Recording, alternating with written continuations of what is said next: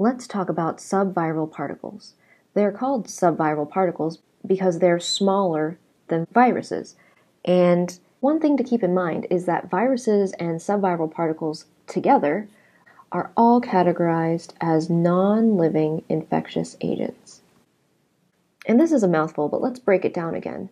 The non-living part should be review for you now because viruses, as we know, are acellular. They're only made of a protein coat or a capsid, which protects the genetic information, which is DNA or RNA, and sometimes a lipid envelope, which I haven't drawn here because not all viruses have that envelope. And because they're acellular, they're so small that they don't have organelles. And that means they can't make their own energy, which means ATP, and they also can't divide or reproduce on their own. And in order to do these two things, it means that a virus needs a host. So we've re-summarized what we know already, and that's why it's called non-living. And because they need a host, they're infectious agents. So you might be thinking, well, I know that about viruses, so what are subviral particles, and how do they share those same traits? Well, let's talk about them now. There are two types of subviral particles, viroids and prions. And viroids are smaller than viruses because they're only made of a single strand of circular RNA. Up until very recently, they were pretty much only found to infect plants, which I hope you can remember because I've written this in green and I've drawn this funky little bush thing on top of some grass. And today, viroids have been found in humans in the case of hepatitis D. So, how do viroids make more of themselves if they only are made of circular RNA? Well, you can think of this in terms of Cs, because it's thought to be catalytic RNA. So, C for catalytic and C for circular.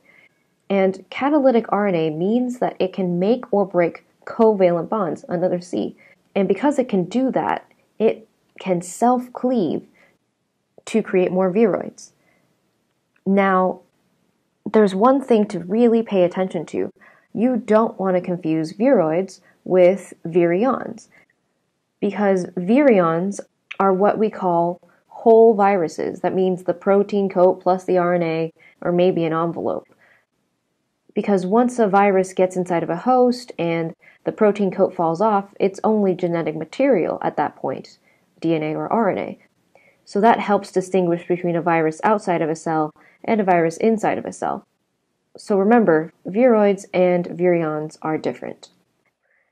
And now let's talk about prions, which are kind of funky. They actually were very recently discovered because scientists have always argued about whether or not proteins can be infectious by themselves. Prions come from the word proteinaceous infectious particles. And I know that pro-in is not prion, but they jumbled up the O and the I to make prion. And prions have no genetic material. That means no RNA or DNA at all. They are only made of proteins. So a normal protein is generally in the shape of an alpha helix. Well, a prion protein, which we'll call PRP, prion protein, tends to be in a beta sheet conformation.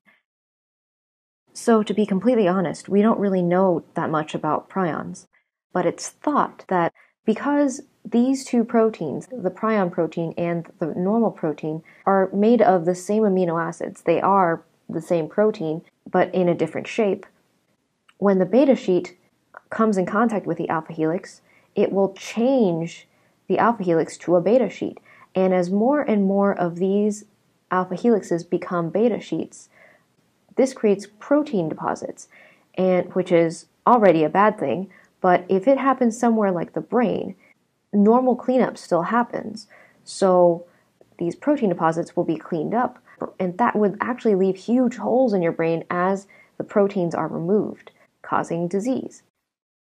And again, prions are different from viruses and viroids because, as we know them now, they are only proteins and do not have any genetic information.